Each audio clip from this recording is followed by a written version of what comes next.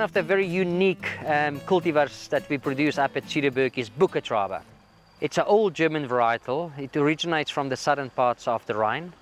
And today there's just 77 hectares left in South Africa. The reason for that, this cultivar is very sensitive to any diseases. And because we haven't got any downy mildew and mealybug up in Cederberg, we can still farm very successfully with this cultivar. There's no plant material available in South Africa, so we're busy with a program to regenerate our own material.